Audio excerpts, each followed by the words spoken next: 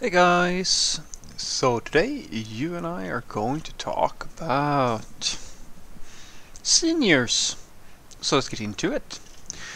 So the question in question was, Frederick, what would you expect from a new senior engineer joining your team? Well, this is it can be a little bit of a tricky question because it depends on if you mean a a true senior or I guess I like to say like a not a what we call senior today, what consultancies called seniors and so forth.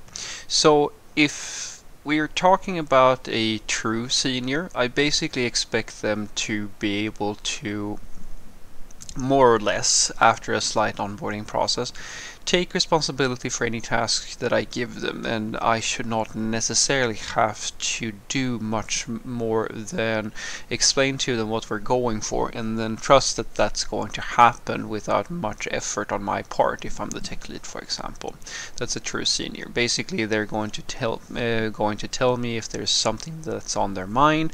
They're going to be efficient at communicating ideas and spot things in the code or spot things within the system and so forth, make suggestions, etc., etc. It's the sort of person I usually say to people that that's the reason why you hire a senior. A senior should be an insurance policy that if they're involved, the project will meet success. And most of the time, that's not really how seniors act. It's very difficult to find what I call true seniors. It's much easier to find the other type, which is like just what we call seniors to me, but this is just a mid-level software developer. Most people never progress from this state. And a mid-level software developer or a quote-unquote senior, the thing that you expect from them is basically that they are going to be self-reliant. That's the thing. You need to usually give them direction. You need to sort of you can basically assume that they can do the job without getting necessarily a lot of help. Like everybody needs help, guys, in the beginning of things. Everybody needs an onboarding process and things like that. It doesn't matter if you're a senior or a junior or whatever you are. But once you are at that state, where you sort of know where everything is and so forth, as a senior, you're basically expected to just be able to produce. If you find that to me, it's not a senior software developer. This is a definition that you can use, which is, I think, true for most companies. Junior is an individual who doesn't really necessarily have the skill set to finish every task that they are given without support. Basically, you need to help them because they get stuck quite often in many cases. Mid-levels are usually people who can do most things by themselves. That's what I'm saying. Like, you don't really need to go in and check and do a lot of pair programming with them just so that they can unblock themselves.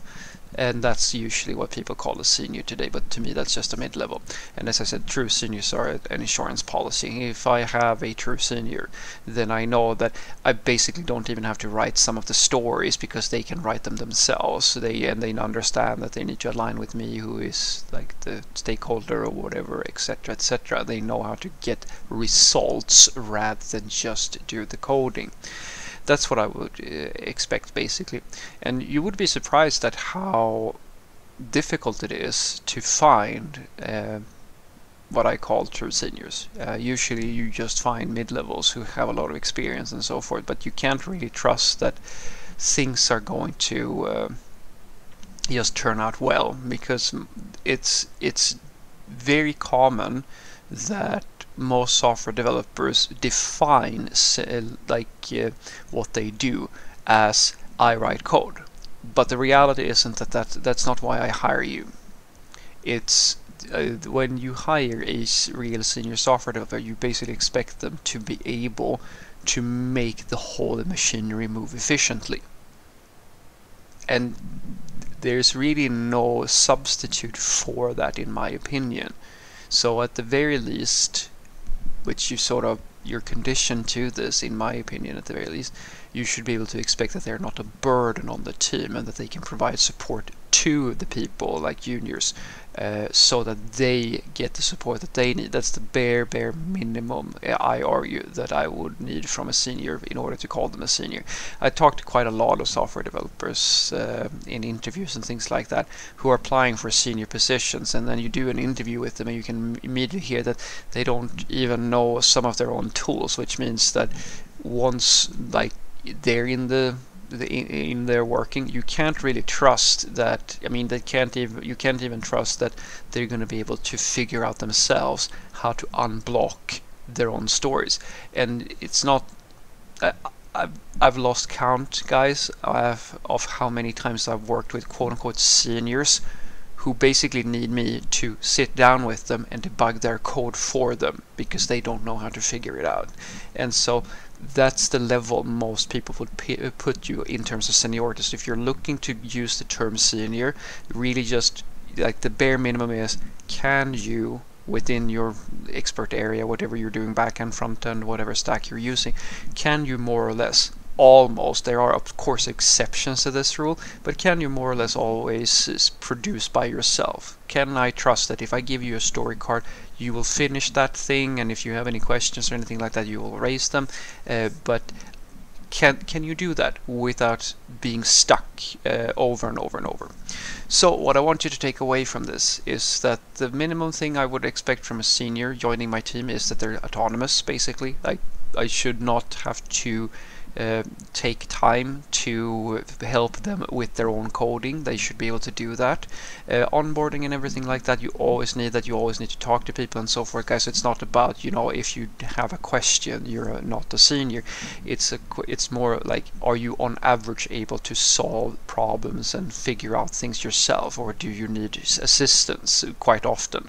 If you need assistance more often than not, then yeah, then you're probably not going to be a good fit, because when you pay people for like the title senior, you're basically just looking for a return on investment usually. So having questions every now and then is perfectly fine, or rubber ducking and so forth, but you should more or less be able to be autonomous, which is the same. I argue this is where I am a little bit fussy, in my opinion. I require more of a real senior when I talk about real seniority and so forth. But that is the mid-level area. That's what I call, I've said so in other videos as well, guys, like that's the sweet spot. The sweet spot is that you can deliver stories without assistance, basically. If you can do that, then you are a professional software developer by the definition of the entire industry. And many people go back and forth between like, what is seniority? Are you a senior? Are you mid-level? Etc. etc.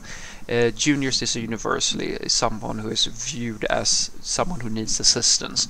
So you can, I think that's a very good rule of thumb. If you go to any team and you use the term senior, you're more or less expected to be able to, after an onboarding, produce results without assistance. Have a great day.